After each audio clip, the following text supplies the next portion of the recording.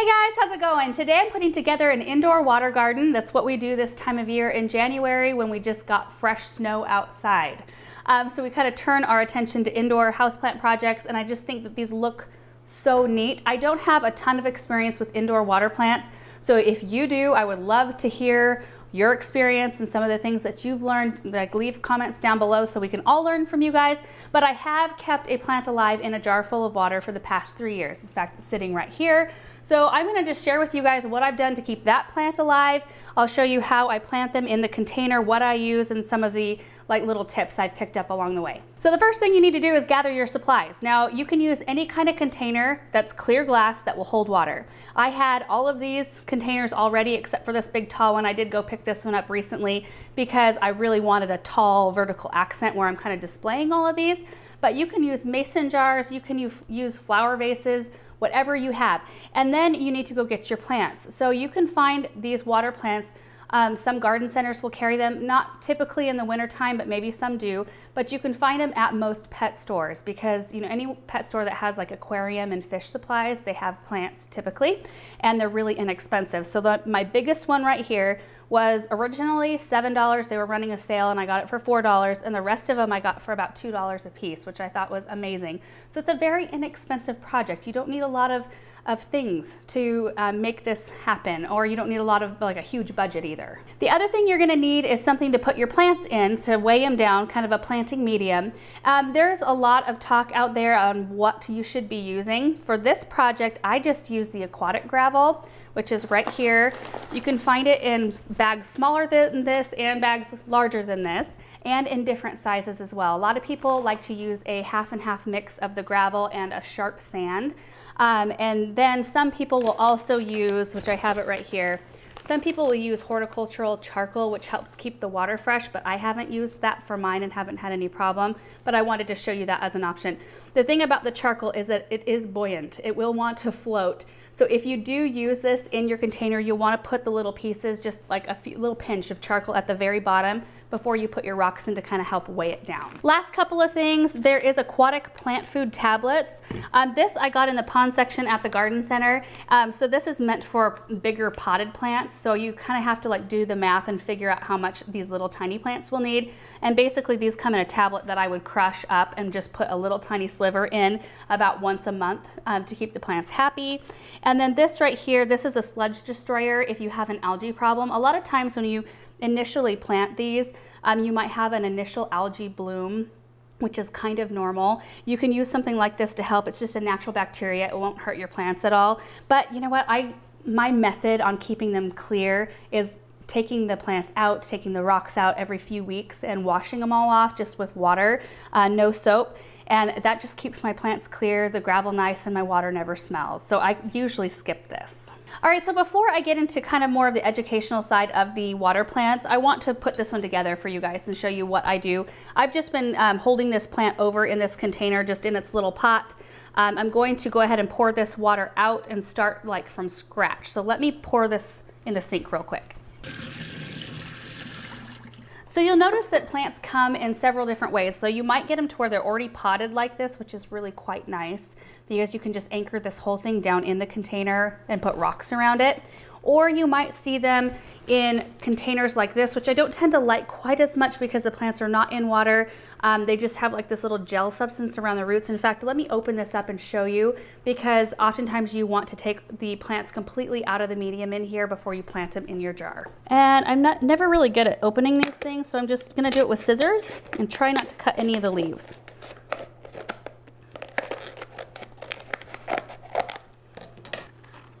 There we go. So this one is called a Java fern. It's beautiful. It looks pretty good. A lot of times you'll see a lot of dead foliage that you want to clean off, but you want to take them completely out of this interior pot as well. So let's do that, and this is going to make a little bit of a mess.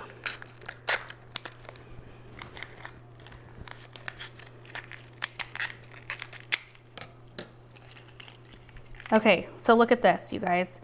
This is the kind of thing, it's kind of like those soil moist crystals. I imagine that these were something that water was introduced and they sucked it up, and then they kind of feed the roots of the plant while they're in their display case. So now you want to completely rinse off the roots. This looks like a really healthy looking root system here. So I'm going to clean this off and then take this to the sink and rinse all of the extra debris off the root system. Okay, so I'm going to plant this fern first. What you want to do before you do any of the planting is you want to take the gravel out of the bags and you want to rinse them really, really well till the water is running completely clear. If you don't do that and you put the rock straight in your vessel, it will make the water really cloudy and it's just not a good look. You want them to look nice and clear like this. So this is already pre-rinsed gravel and you want to spread a little bit at the bottom of the jar, so go ahead and do that.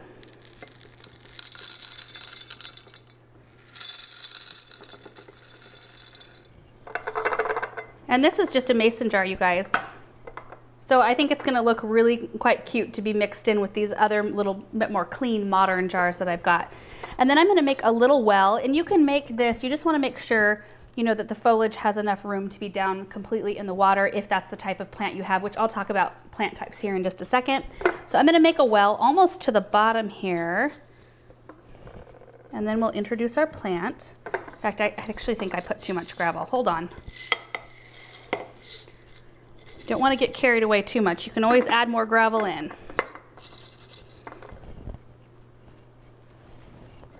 And then the whole idea is just to kind of weight the plant down. This jar might be a little bit too short. So now that I'm looking at it, I've got this fern all the way to the bottom of the jar basically, and look at this, the leaf still sticks up from the top, so I think I need something taller. Hold on. Okay, I've got a new jar, got my little layer of gravel, so now we'll try this again. I'm gonna make a little well, just big enough to weight the roots down. I'm going to introduce the plant.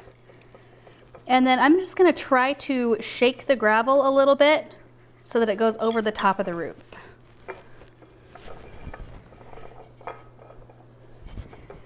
It would have been easier with the mason jar because my hand doesn't fit in this one as well. There, I think that looks really good.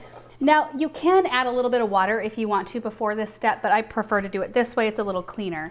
So now we're gonna add our water. Now, if you have tap water, you want to fill up your container the night before and let it sit for 24 hours and let the chlorine evaporate from the water. This is RO water, and you also wanna make sure that it's not too cold. So what I like to do is fill up my container and then I just submerge it in a sink full of really hot water about this far and just bring that water temperature up a little bit because I tend to like to be between the 70 and 80 degree mark.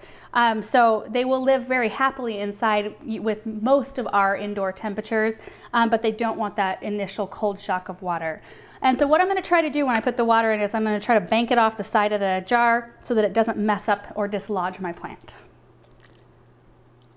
Just a nice steady stream, and we're just gonna fill it almost all the way to the top.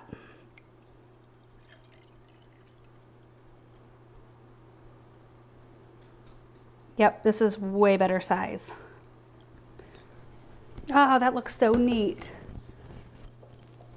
So now at this point, if you need to move your plant around a little bit, I happen to have my silverware drawer right here, you can use any kind of tool that you can get down in there and you can move it around a bit if you need to. At this point, you can also drop like decorative items down in there. So while being careful of the leaves, I'm gonna drop that down in there and kind of place it. That also helps weigh the roots down as well. One more on this side. Cool, I think that one's done. And like I said, I do skip the charcoal step. If I were to use the charcoal, I'd be putting it under my initial layer of gravel. All right, so now let's pot this one. I'm gonna go ahead and put a little bit of gravel at the bottom. Like a little bit. And then what I'm gonna do is I'm going to kind of hold the leaves with one hand and then pour gravel in around the container, and basically I wanna just come up level with where it's at. Most of these plants, most of them that we're putting in the gravel, you don't wanna bury the crown of the plant. That's really important. It's almost better to have a little bit of the root exposed rather than too far underneath the gravel because that hinders their growth. So you can take these plants out of their little black container if you want to. It's very easy to remove them. They're just planted in rock wool. So they just pop out of the container really easily, but this one isn't really heavily rooted, and I feel like it's just easier sometimes just to use them like this, and then as they grow I can remove them eventually from the container once they need a little bit more root room. At that point I'd probably need to bump them up in container size anyway. Here we go.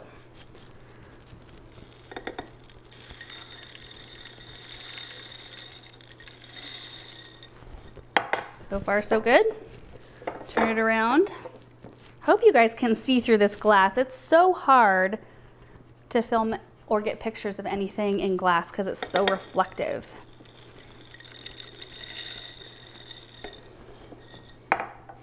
Oh, that looks really neat. A couple of decorative rocks, maybe just one. No, two.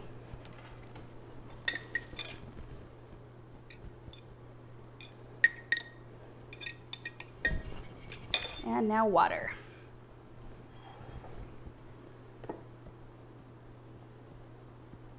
Oops, overshot.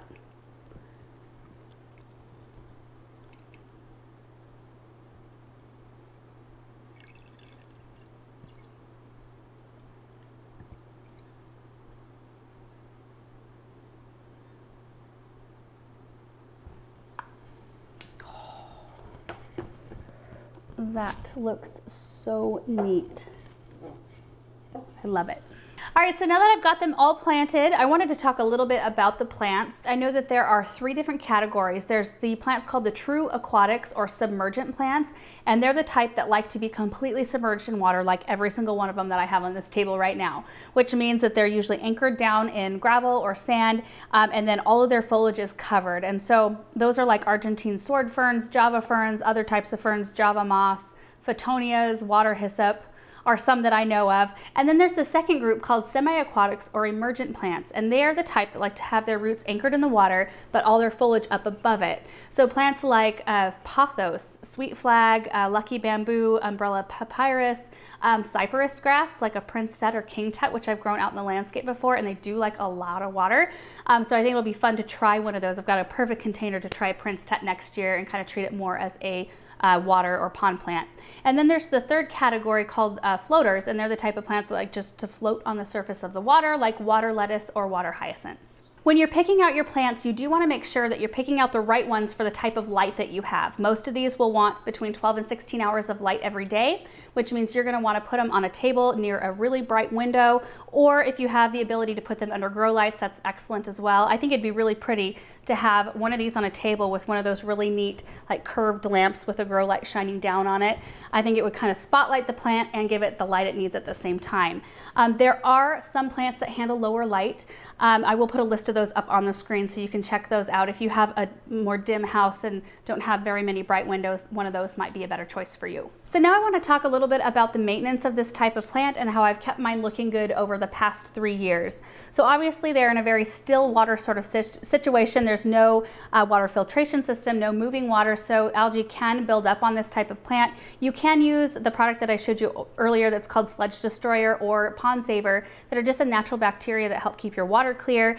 I don't like to use those though. I tend to like to just clean mine out every few weeks. So every 2 to 3 weeks, I'll just pop my plant out, put it in a little bowl of water on the side, and then just drain everything out, wash my rocks off just with water, wash the container, and then I just put everything back in.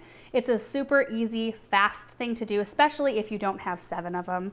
Like this might take me a little bit longer than it used to when I just had one, but it's just such an easy maintenance thing, and then I'm not having to introduce anything extra into the water. They will require just consistent grooming, so you know I'm looking at them all the time. So if I notice any yellowing leaves or anything, any kind of damage or anything, I'll just make sure to clean those off. So at that time, usually I'll just pop them out and clean the rocks and clean up the plant and then put them back together. And then monthly fertilization is important as well. And I showed you that earlier. So you just want to put a little piece of that fertilizer down in the rocks. And I will do that at one of the times I clean as well. It's easier to kind of get it lodged in there. And that will feed your plant and keep them nice and happy. So that's it, you guys. These are my indoor water gardens. I'm super excited. And I think Russell is wanting to take a drink out of one of them probably. And I'm excited to see how they all do. I mean, I've had really great success with this one right here. If you guys have any tips for me, anything that I need to know that I don't know, that I haven't shared, please let me know down in the comment section, because this is just kind of a trial thing for me. And I just feel like it would be fun for us. Like if you guys want to try this project too, it would be really fun, very inexpensive and very easy. So thank you so much for watching this video, and we will see you in the next one. Bye.